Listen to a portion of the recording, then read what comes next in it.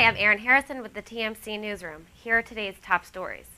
Confirming yesterday's rumors of VeriSign shopping around for a potential buyer for its security division, Symantec Corp has purchased VeriSign's authentication services unit for $1.28 billion in cash.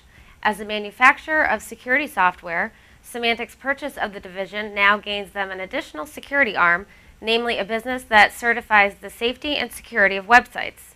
The all-cash transaction is set to close by September 2010. Neustar, a provider of communications products and directory services, was recently listed by Forbes magazine as the 17th fastest-growing tech company in America.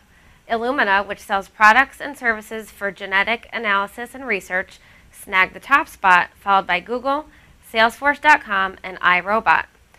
Last year's list weathered Wall Street's storm somewhat better than the overall market, Forbes noted. To make the list, companies must have latest 12-month revenues of $25 million or more, annualized sales gains of at least 10% over the last 5 years, and a profit over the past 12 months. And pledging to help enterprises tailor their presence and retail applications to mobile devices, enterprise software maker Sybase unveiled its Sybase mobility platform, along with a slew of applications focused on M-Conference and mobile office support.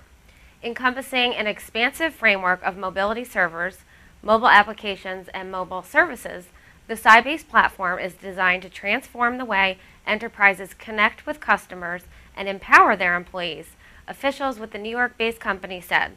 Sybase executives didn't divulge too many details on how the launch in with the company's recent merger announcement, German-based software company SAP AG.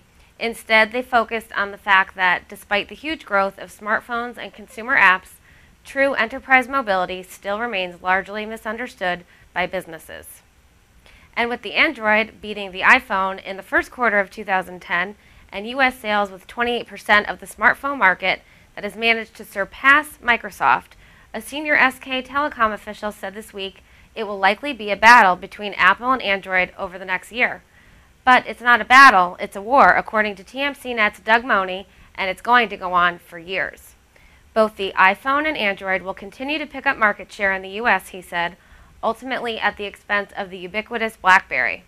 Research in motion will remain strong in the corporate world for basic applications, but there's just such a huge onslaught of iPhone and Android apps that it will be hard for RIM to keep up.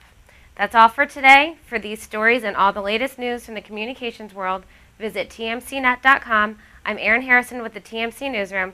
Thank you for watching.